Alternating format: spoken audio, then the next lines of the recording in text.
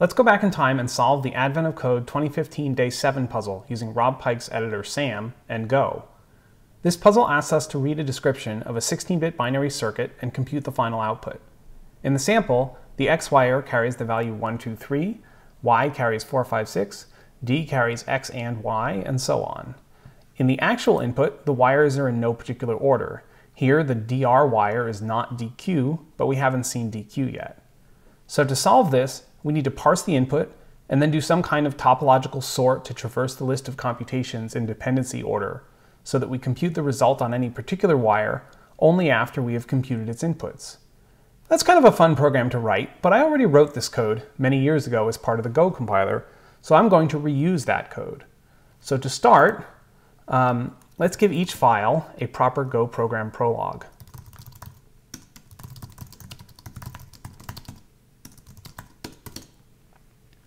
Okay, you can see the X command means to apply the following command to all the open files, and the 0A means to add after line 0, which is to say at the start of the file.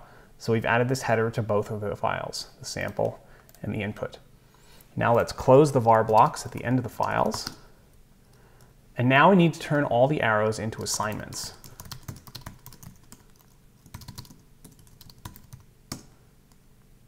Oops.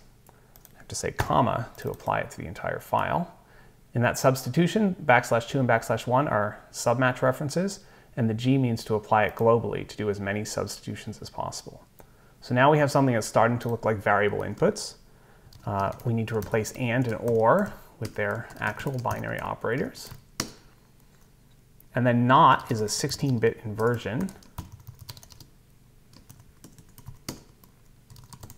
And then left shift needs to mask off the bits too. Shift.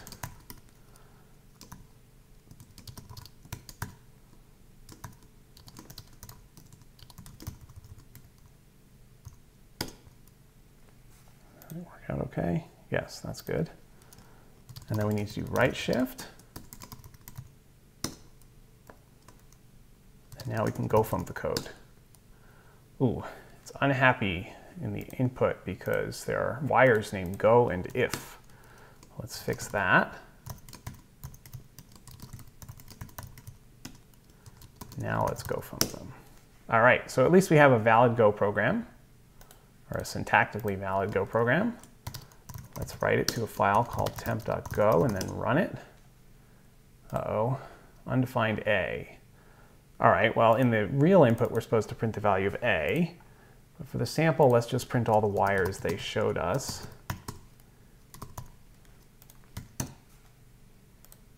Whoops. Do that. What just happened? Oh. I copied the wrong lines. There we go. I want to do write and execute. 72, 507, 492, that looks right. All right, let's do the same thing over here. It says 3176 is the value of A. There we go. On to part 2. Part 2 says to override B to the old value of A. Let's find B.